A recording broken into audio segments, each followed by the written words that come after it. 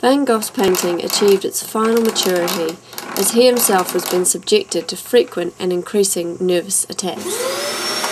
He reached the stage of expressive desperation that made him shout out in line and colour all his feelings of bitterness and reject any sort of restraint that might impose more order, more reflection, more patience.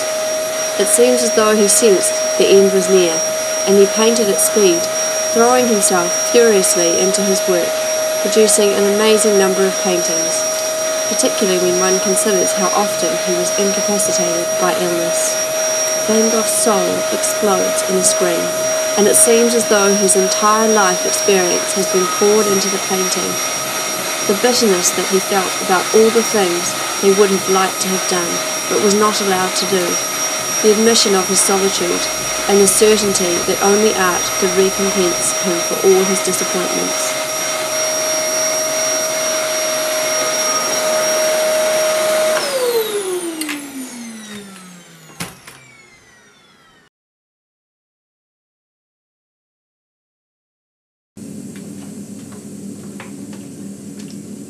Jackson Pollock painted with forceful, rapid, impulsive brushstrokes, or by splashing the paint directly onto the canvas.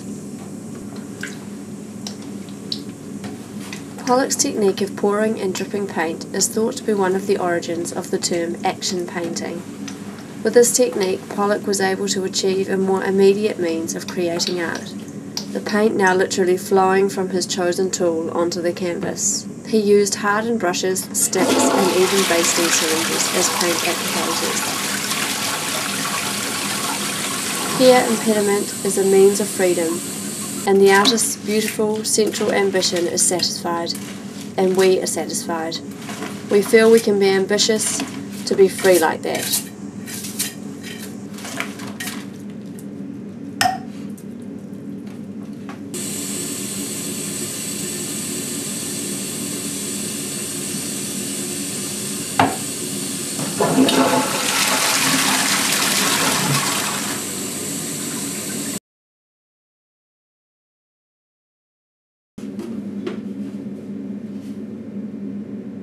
Broadly speaking, Judy Millar works from within a conceptual painting framework, an increasing dialogue between architecture and painting, between three-dimensional space and painted surface. Her process of application and erasure from wiping and scraping the paint off the surface, resulting in leaving marks and traces, directly indicating the interventions made by the artist herself, reflect ideas about construction and deconstruction.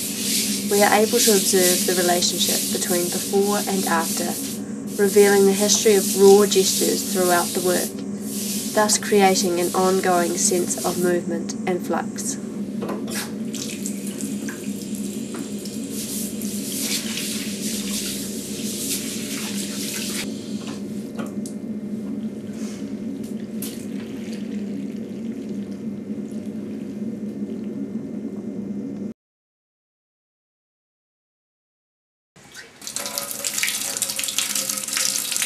The basic premise of Max Gimblett,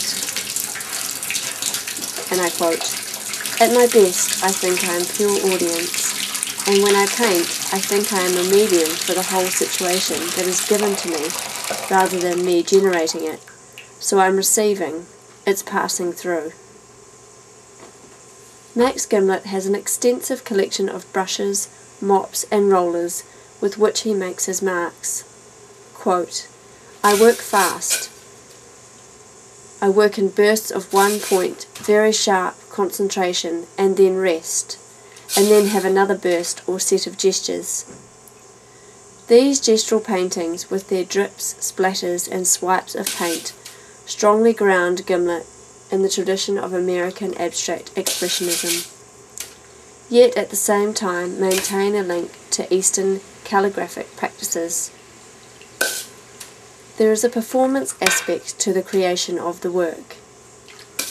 Quote, "I am committed to the Buddhist idea of the not-self, and in that sense I try to suspend my judgment and float.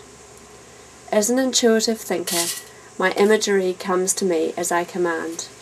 As a whole unit, the mind is cleared, an image arrives, and I execute this quickly.